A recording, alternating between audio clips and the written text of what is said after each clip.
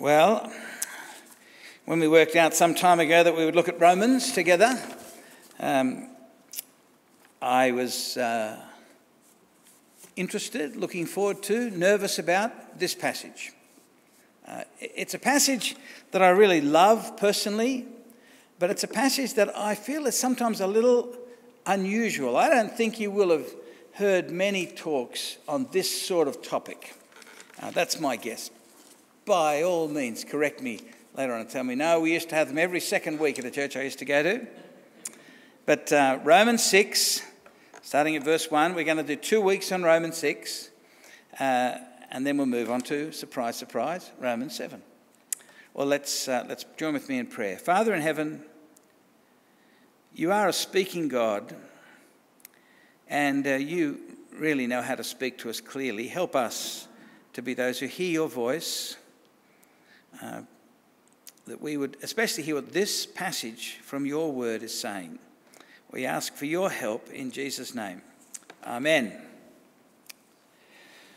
Well, as you heard, the place to start with Romans 6 in the reading is to go back to Romans 5. I'm hoping next week we'll have a bit of a brief explanation of the map of the book, how the book of Romans works out. It's been an intention I've had for some time. But one of the ways people often break it up is they say up to chapter 5, it's about being right with God, being justified. 6, 7, 8 is about being sanctified, to use a big word, but being made holy and life. And then on you go through 9 to 11 and then 12 to 13 and then 14, etc., etc., etc. We'll have a look at it next week. I want to suggest to you that's probably not quite as neat as some would like to say, and it's there in the first couple of words of chapter 6. What shall we say then? He's referring back. He's saying, what are we to make of what I've just said in chapter 5 about grace triumphing perfectly and completely over our sinfulness?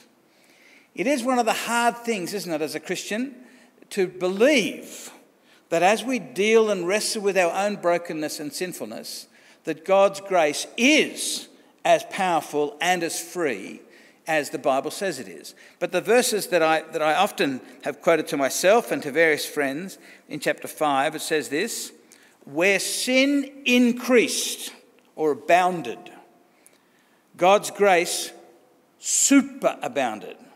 So you've got a market, you've got a supermarket. And it's saying, no matter how much your sin may seem to increase, God's grace is simply bigger and more powerful. The death of Jesus is more than able to deal with your sinfulness. So at that level, you can relax. So then comes the question, which I don't imagine, well, who knows your experience? You may have met people who say they're Christians who argue this position. It's a minor position that has gone through church history. Or you may have heard a voice inside your own head say, look, if God is so gracious and the death of Jesus so powerful, don't get all head up about sin. Just relax. I mean, you're not murdering someone, so you can just do it. And anyhow, when sin abounds, God's grace superabounds. So it actually helps God show his grace because I'm such a lowlife. And we actually use the grace of God and the gospel message in order to just continue sinning. He's actually touched on this back in chapter 3, verse 8, where he's been explaining something about the gospel, and then he says this: why not say, as some slanderously claim we are saying, let us do evil that good may result? Their condemnation is just. Right? So he doesn't actually deal with this sort of statement, but he says they're going to get it as they deserve.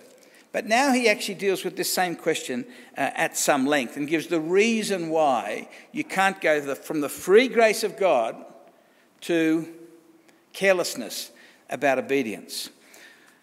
So we're going to look firstly at a sick man talking, then we're going to look at a dead man walking, and then dumb Christians sinning, and then on we go. So a sick man talking.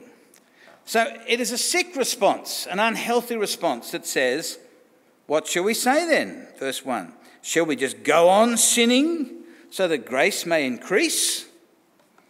By no means. So here's the possible suggestion, which you may have heard in your own heart, Or you may have heard people actually say it. W.H. Auden, the poet, writes this: I like committing crimes. God likes forgiving them. Really, the world is admirably arranged. Or as a French philosopher said, the good God will forgive. That's his job. Right? So that because of the mercy of God, people go, why should I bother? And of course, this is actually a stronger statement because it's saying grace seems to act almost as the fertilizer around the tree of grace. So that the more fertilizer of sin you put, the more the grace tree grows. So let's do God a favour. Let's use the gospel as an excuse for evil. And it's a sick man talking at that point. To go from the gospel of the Jesus who dies to save us from our sins, to enable us to embrace the sins that were the reason of his death, is a sick way to think. So the Apostle Paul responds with this phrase, by no means. May it not be. In the old King James Version, it actually said, God forbid. Now, the word God isn't there, but I think that's catching the sense. It's a very strong statement of horror. So old J.B. Phillips, who made a great translation some decades ago, he said it, he spoke of what a ghastly thought. And ghastly, a great word. Try and use it this week. It doesn't get used enough. Ghastly. So, and that's the sense of it. It's a horrible thing to take the death of Jesus as an excuse to continue in sin and the grace of God as an excuse to continue carelessly disobeying God. It's a sick man talking there. But what's his reason? Why doesn't that make sense to do that? Because at one level, it makes a certain sort of sense. So he goes on in verse 2. Actually, he goes on to deal with this for much of this chapter. Verse 2, by no means. We are those who have died. Who's the we? It's the apostle and the Roman Christians. So at that level, it includes us. So if you're a genuine member of the church, if you're a sincere believer in Jesus, he's saying, you're a dead person. The apostle says, we are those who've died to sin. How can we then live in it any longer? You may know the movie Dead Man Walking many, many years ago. They don't do it in America anymore, but they used to do this, that when a man, all his appeals had gone, I tried to check if it was said about women, but I couldn't find anything in the internet, so it obviously doesn't happen. But they used to say, I think they stopped some decades ago, the group that would be taking him either to the electric chair or where the needles were going to be put in to kill him, when they'd get up to leave and the man would shuffle off in chains, one of the prison guards would say, dead man walking here, because he's as good as dead. But what it's saying here as a Christians, we're not as good as dead, we are dead. I don't know how often you think of yourself as a dead person, but it's very clear here, and he's going to go on and on and on, almost every verse in these 11 verses. He talks about death, death, death, we died, we were crucified, we died with him we died, we're dead, we're dead, we're dead, we're dead. It's one of the great themes that he goes through. Now, dead, of course, when you die, it sort of changes your relationships with things, doesn't it? I mean, I'm appealing to you as if you know from, but you don't. But we guess that's what happens, isn't it? Relationships are broken. Things that used to dominate you. In fact, that's why some people have, every now and then we read of people who pretend to be dead. Now, there's a woman, as you might know, from the eastern suburbs of Sydney, near where I grew up, who apparently has ripped off all of her friends of hundreds and thousands and millions of dollars. Now, she's gone missing. Now, the police have a strong suspicion she's still alive. We don't know. But it's not uncommon when a person gets caught in crime, or sometimes, frankly, it's happened when people have been caught in a dangerous marriage where they pretend to be dead to get out and to start again. Because death does, in a sense, set you free from past tyrants. We are those, says the apostle, who have died to sin. How can we live in it any longer? We are dead folks walking. Now, let me ask you about how you think about yourself, because he's going to say something very odd here. Although, I know, I'm sure many of you will have thought about this before. Verse 3, don't you know, and he's going to say this at least 3 times, don't you know, surely the apostle says you would have learnt this. even though he himself had not taught them. But he assumed this is fairly basic. Don't you know that all of us who were baptized into Christ Jesus were baptized into his death? We were therefore buried with him through baptism into death, in order that, just as Christ was raised from the dead through the glory of the Father, we too might live a new life. Now, frankly, from verses 5 through to 10, in various ways, he just picks up what's in these verses here in verses 3 and 4. We're dead, we've been buried, we've been raised from the dead, and it's all Jesus' fault. It's because of our connection to Jesus. Now, I got this heading here, it's probably unfair really. Dumb Christians sinning. Ignorant Christians sinning, but it doesn't have the same rhythm as dead man walking.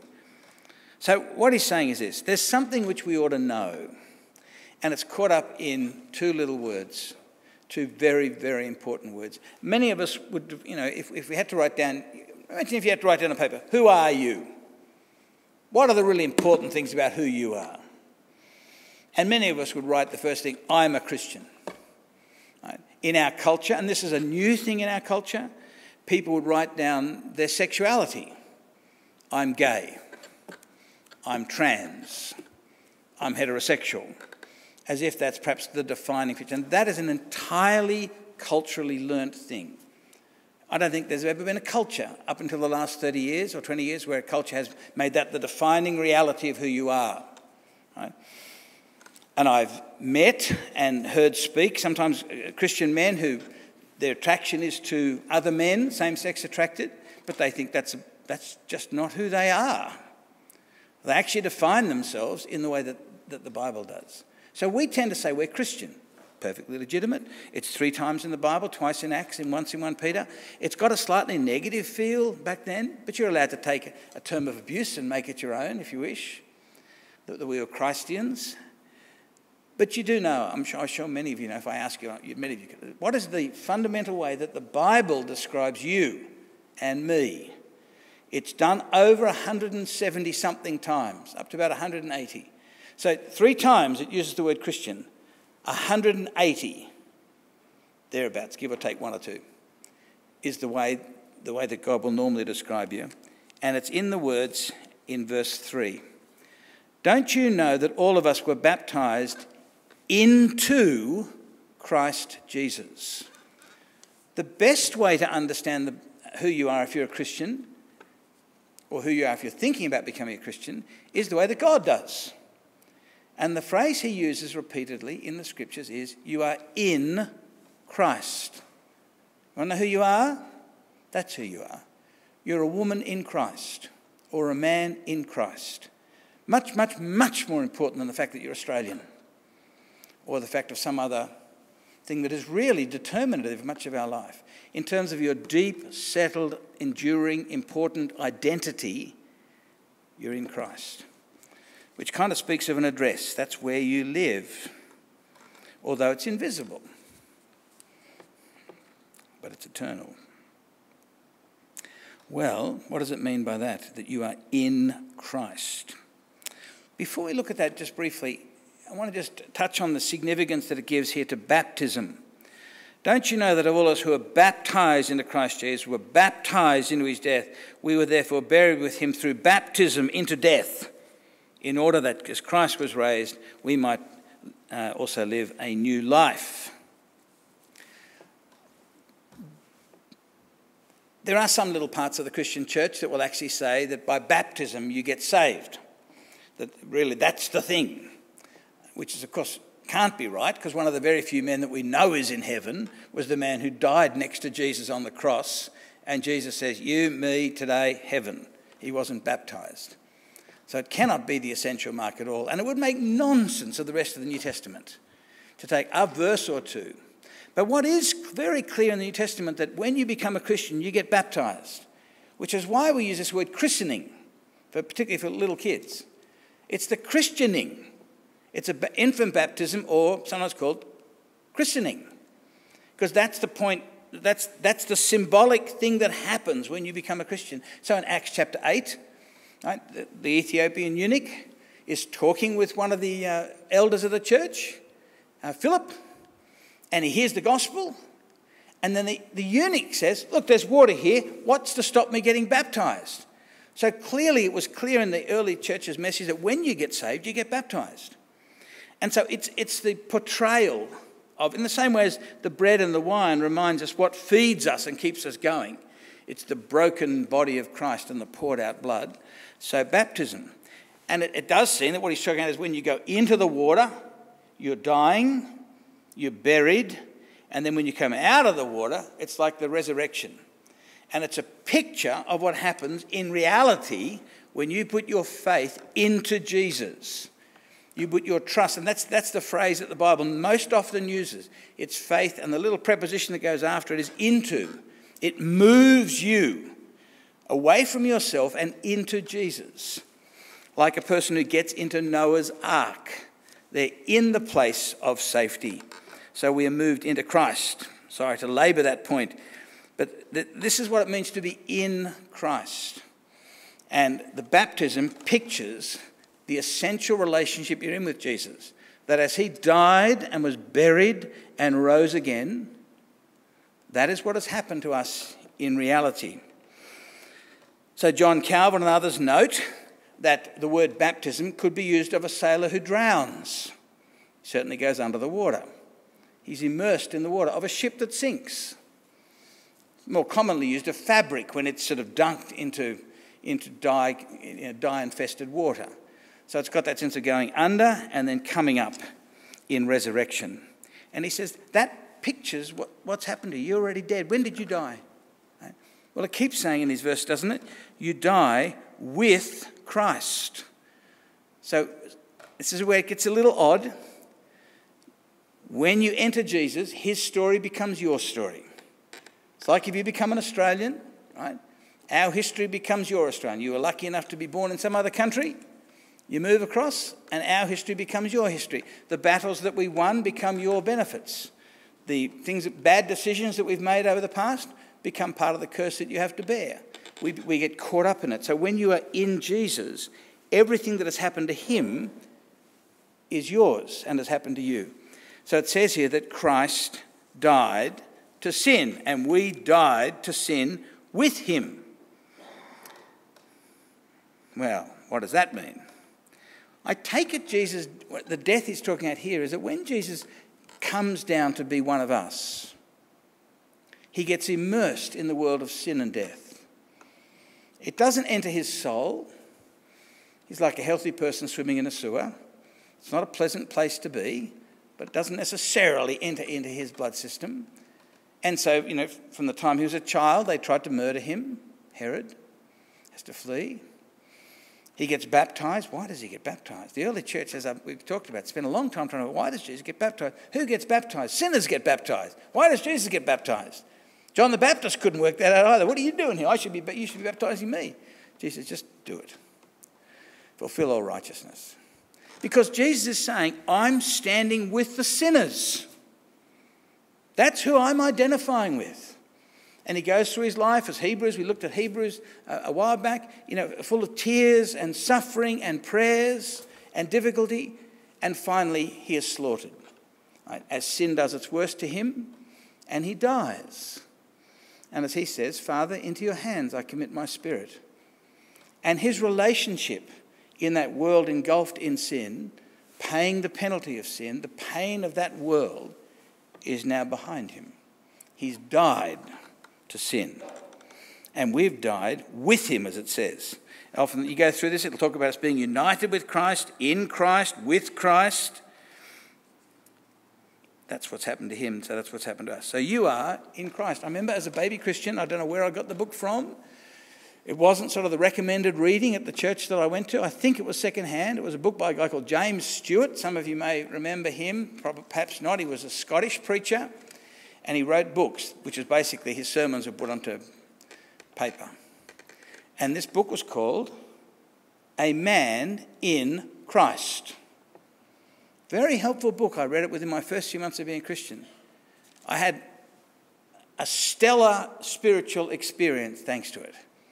Because for the first time ever I realised, oh, I'm in Jesus. I'm okay. I'm as safe with God as Jesus is. Not I'm hoping one day to be okay with God, but he was trying to spell this out, this great truth, 180 times in the New Testament. In Christ, in Christ, in Christ. That's where I am. That's who I am. Christian doesn't give you that sort of information. So what happens is whatever's happened to Jesus has happened to you. It's happened to me if you're in him. The most helpful illustration, I think, is that of an aeroplane. So, on September 11th, some years back, if you're in Boston and you got into United Airlines 175, you're in trouble. A whole lot of the other United Airlines you could have got into at Boston Airport, it would have been okay. Or American Airlines Flight 11. These are the planes that, as you know, flew into the World Trade Towers. If you're in the plane, your destiny is completely tied up with that plane. If the plane crashes, you're almost certainly dead. If the plane arrives safely, you're okay. We are described as people who are in Jesus. In a sense, you're in this building. If 20 tons of TNT went off in this building, because you are in this building and not in some other building, you're probably going to have a bad day, right? Because you're in this place. I brought up in my brand new briefcase I got from St. Vincent's de Paul, it's a ripper. I brought up some eggs because I'd promised this person eggs the other day, and their husband came round to my place, and in the excitement of the conversation I forgot to give her these eggs, and the eggs got to church in the briefcase. I'm very forgetful, so early in the morning I put them in the briefcase.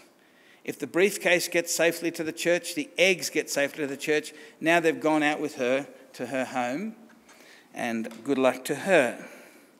But I'm saying this is the sense of we are in Jesus. My glasses got into church because they're in my pocket.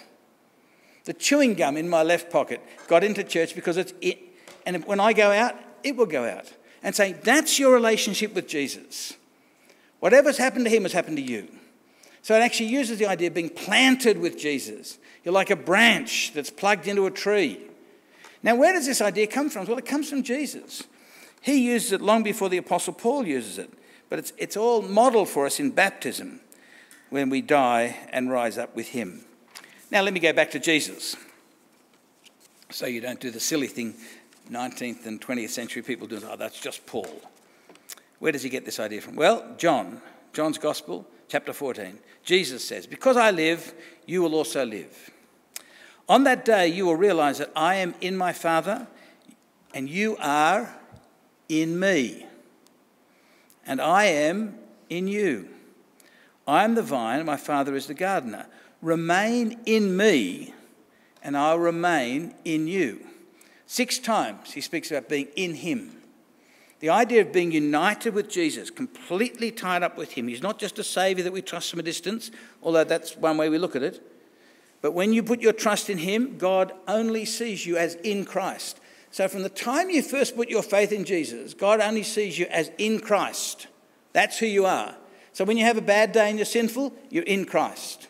When you have a good day and you're spiritual, you're in Christ. When you're asleep, you're in Christ. When you're awake, you're in Christ. That's where you live. Like we live in the planet Earth. We are in Christ. And that's why we're okay with God, isn't it? That's why we're accepted by God, because we are in him. And that's when you died, according to this passage. He died to sin. You died to sin. We've moved. Andrew Vella took us through a few weeks ago that really, from God's perspective, there's only 2 people, Adam and Christ. You're born in Adam. That's where you live. Everyone lives in Adam, all caught up in what he has done. He's the all-important ancestor who determines and shapes everything. Sin, death, sorrow, arrogance. When you become a Christian, you put your faith in Christ, you are transferred by God into Christ.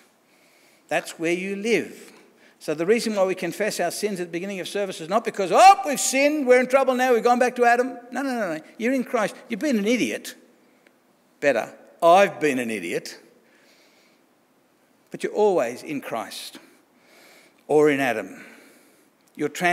Colossians 1 says, you've been transplanted from the kingdom of darkness, or the dominion of darkness, to the kingdom of his beloved Son. That's what happens. Now, when that happened to me when I became a Christian, I was not aware of it.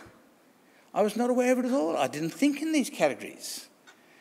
But what he'll say in this passage is repeatedly, 3.5 times, he says, do you not know? Do you not know? Do you not know? He assumes we should know, but we will tend to forget.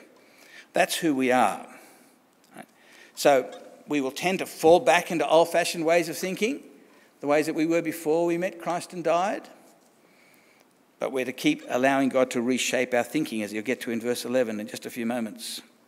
So it's a whole other way of being and doing things. So at a petty level, those of you who've had the fun and games, and if you've ever had the fun of going overseas, that puts us in a tiny, tiny percentage of the world's population.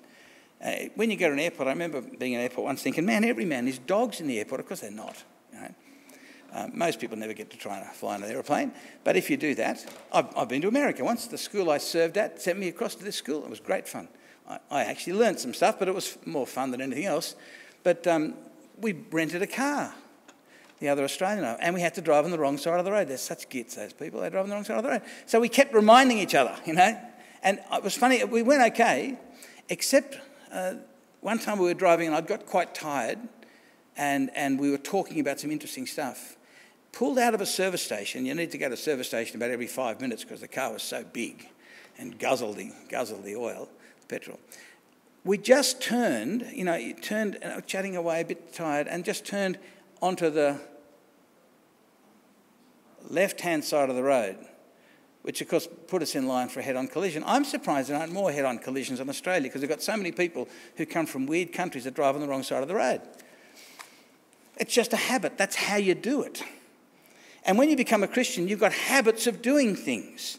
Thinking, plans, visions, dreams, conversations, the way you respond to hostility and stuff like that. All that stuff. Right? No, you've moved to a whole new country. Out of Adam and sin and death into Christ. It does lead to a whole new lifestyle, but particularly regarding sin. So you can't say, isn't God gracious? That's all I get. I get a get out of jail card ticket. No. We've been moved. We live there.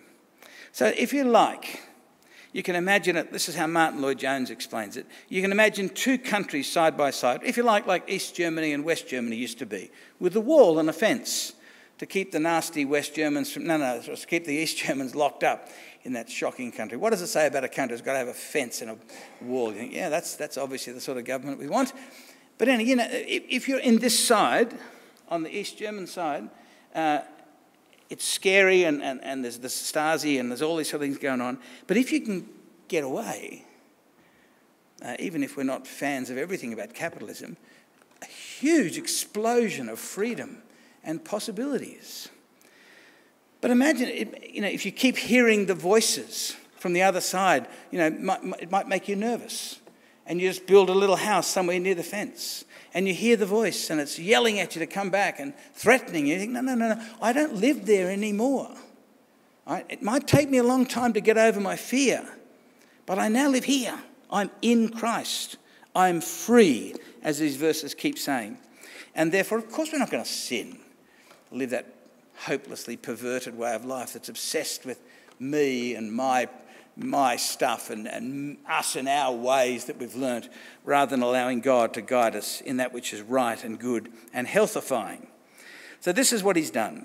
We have been transferred. Now, before I just finish up with verse 11, any questions so far? It is a slightly unusual way to think about being in Christ, and therefore you're dead to sin, but alive to God. Yeah.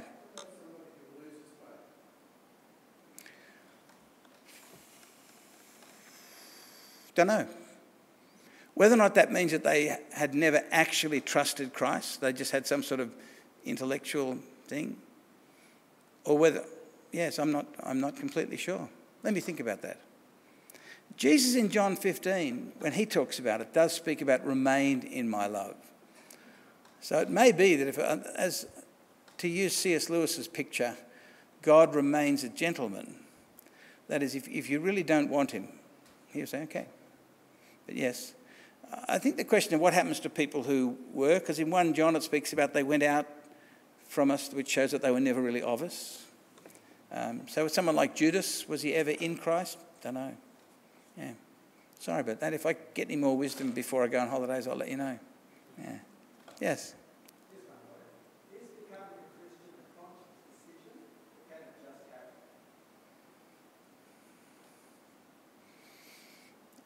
I imagine it's probably both. I think there are some people that I talk to who their experience of Christ was that they just slowly turned. They began to learn about Jesus and found him attractive, and maybe just, were going with their back to Christ and how they turned. I think if you're brought up in a Christian home, which is an amazing blessing, you may have never had a time when you made a decision, but you have basically come to the point of trusting in Christ. But for many people, it is at some stage helpful to say, right, I want to be really clear about this. And so even if a person may have turned back to Christ, it's not unhelpful for people sometimes to say, right, I'm just going to pray a prayer telling God I am his and I seek his forgiveness. But yeah, any other questions on that? Right, we'd better move on. Thomas. Just quickly, if baptism is a symbol of being in Christ, which is something that happens by faith, what do you baptize faith? Well, some of the cutest pictures of me are at my baptism, that's why. Because, as I understand it, it works this way, that God is a God who relates to families. We see that very clearly in the Old Testament. I don't want to run a parallel between circumcision of the boys and that, but there was that pattern. And the Apostle Peter says, there's promises to you and to your children. The way in brief, I would think is, when I have my children and, the parents are Christians, are we going to treat this kid like a little heathen, or are we going to let them relate to God as we do? So if you teach your children the Lord's Prayer, that's a prayer for Christians, right? The Bible never suggests that someone who doesn't put their faith in Jesus yet relate to God as Father, because he isn't. Adoption is this great privilege. But I think you treat your children as Christians, therefore it's impossible to be a Christian and not be baptised. And it's not impossible, but it's unimaginable for the New Testament. So yes, I think, but it is a thing which you probably know. In this building, there'd be some people who think it's better just to be thankful for your kid and dedicated to God. Others think, no, it's appropriate for baptism. Alice and I aren't having children. If we did, we would go on with our debates about baptism. She's wrong. I think I'm safe. She's not in the building. But okay. Let's get to verse 11 and then we better finish. Verse 11, it's worth hearing this, although you've listened to a lot of words already. Chapter 6, verse 11, is the first command in the book. It's the first time God tells you to do anything. Because it's very important to see that Christianity is first and foremost about what God does. This is where people don't get Christianity. Because I think religion's all about what you do. Chapter 6, verse 11 is the first command, and it's just got to do here with how you think. He's going to give some more instructions at the rest of chapter 6, but even that won't be specifics. You'll get specifics in chapters 12, 13, 14, etc. Some specific calls about how we treat each other. But here's the first time when God actually calls on us to do anything. Listen to what he says. Let me read verse 10 as well. The death that Jesus died, he died to sin once for all, but the life he lives to God. In the same way, that is like Jesus, count yourselves dead to sin, but alive to God in Christ Jesus, because that's where you live. Right? So the first thing it says is about how you think. Right? The Bible's very concerned about how you think, because how you think ultimately determines how you live. So what it says is we are to consider or count ourselves dead. You are dead. You have already died when Christ died. But you're to embrace that reality, to consider yourself dead. Now that's the word consider or count yourself, is the word that we get our word for logic from. It's a thinking, reasoning, rational thing. It says, right, this is true of me. I have been transplanted. I'm in a new kingdom. I'm in a new planet, the planet of Christ. I am therefore to consider, to be aware of myself, to reckon myself, to count myself as a dead man, to sin. I'm simply not going to have anything to do with it. It's not my currency. Right? That belongs over there in East Germany. I'm here in West Germany. I don't want to get too caught up in the Germany, sorry. But it just happened, they had a handy wall. See, because I think what happens is when you're young or whatever, when you become a Christian, when you're 90 or whatever, you start off with spiritual dementia. You know, extreme dementia where this happens rarely, but it's where people actually lose touch with who they are. They certainly lose touch with who their children are sometimes. I've had this happen to friends of mine, where they'd go and see their mum, and their mum would not have the faintest clue who they were. They just lost that part. Now, I think as Christians, we start off with almost not the faintest clue who we are. You know, we've prayed a prayer. We've committed ourselves to Jesus. We're calling ourselves Christians. We don't realise we've been placed in Christ. Right? So we start off, as it were, with amnesia. And what the Bible is saying, you need to understand. So 3 times it says, don't be ignorant, know this, know this, know this. Now, think about yourself in the way that you are. You really are in Christ. You really are set free from the power of sin. He's going to talk about the fact that you've still got to make decisions on the basis of it. One of my dearest friends was a heroin addict for many, many, many years. He's not anymore. He's been clean for decades now. But there was a time when he was chemically addicted. Right? And there were cells in his brain that had been damaged through misuse, as happens with alcohol, and he had to have it, or he got in real physical pain. Alcohol's worse, apparently, if you become an addict to that. It's harder to give up. But it's saying, no, you are not addicted to sin anymore. You've died to it. You still have to make decisions not to use it. We still may, in a sense, be psychologically addicted to sin. But you are set free from its power, it says repeatedly in these verses. So we don't need to do it. We need to choose, therefore, not to do it. So when sin yells across from the other kingdom, hey, do this. You know you like it. You can't stop. Waggle that tongue, right? Gossip, lie, backstab, whatever it is you're doing. Or have sex with someone who you're not married to, whatever it is. And you think, I can't help myself. Yes, you can. You can if you're in Christ. You can choose not to obey. And that's what he's calling us to do here. Let me finish on this.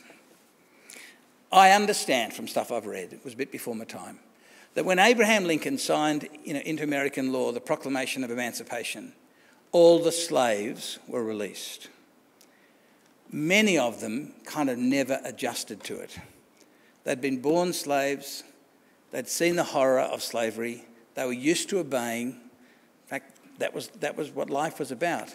And so for many of them, when they were actually released, when they were set free, they still had to remind themselves, I am not a slave. I do not have to obey this white man in the shop. Right? I'm as free as anybody else.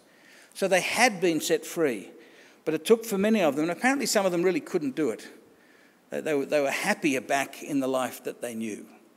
Which is and what the Bible's saying here is you've been emancipated, not just from the penalty of sin, which you have been, but also from its power, which means that we can now decide, right, I'm going to obey, and with God's strength, I'm going to be who I am.